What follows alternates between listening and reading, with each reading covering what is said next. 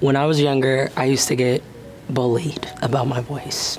It's amazing how your weaknesses become your strengths over time. I'm Baby Rose, and this is On the Rise.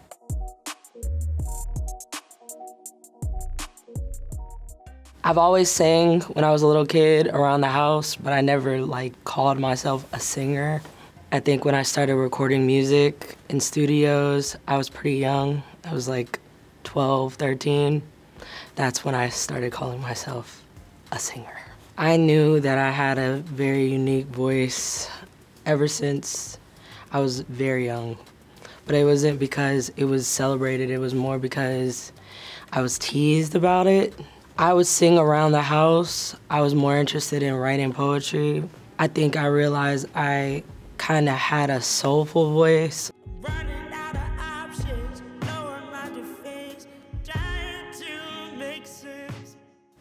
I remember always being put on the spot as a kid, in front of my family members at Christmas and Thanksgiving or family reunions.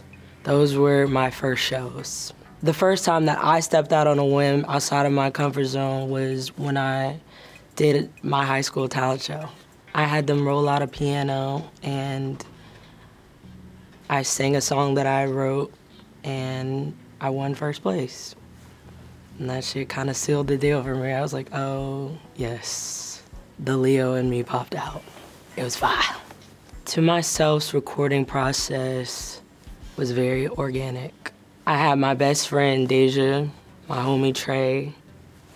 They helped me write songs. And I'm just making the music that I guess I want to hear. I was in a very real life situation where I was at the end of a 4-year relationship with somebody that I thought I was gonna be with for life.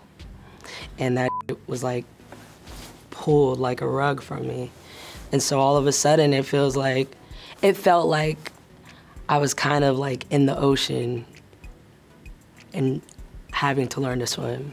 Instead of drowning, it's I created to myself with my homies, and everything has been phenomenal so far. I would not trade anything for the world. I made it seem like I was fine when I saw you that last time. The album itself is a reminder to me to remember what the source is. For all of my happiness, for all of my fulfillment, ultimately comes from myself. And it's not a cute process.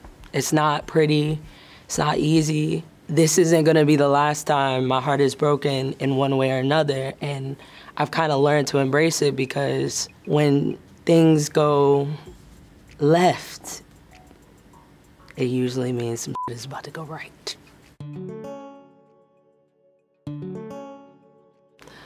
Oh man, tour life is lit.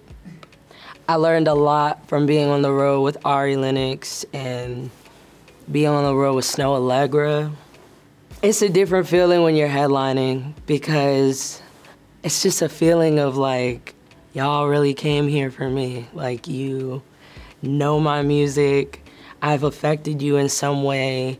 My music that I wrote from my own personal, I had to do this for me, is helping other people. And every night before I go on stage, I pray. I thank God. Because it's just, I couldn't have asked for such an amazing experience to be around people that I love and that love me. My bandmates have been with me for the better part, oh my God, we would be performing in bars and shit in Atlanta just to do it, or just rehearsing just to do it because we all love music. Everybody on board with me, I love so much. Being in so many different cities, back to back to back, the wearing on your body, I guess that's the kind of low for me. I always kind of get sick no matter what. I'm learning how to preserve my immune system, and it's a beautiful process. Not eating gas station food and goddamn eating salads and ginger shots. are almost as lit as tequila shots. So I'm evolving, for lack of better words. I'm evolving, okay? And it's wonderful.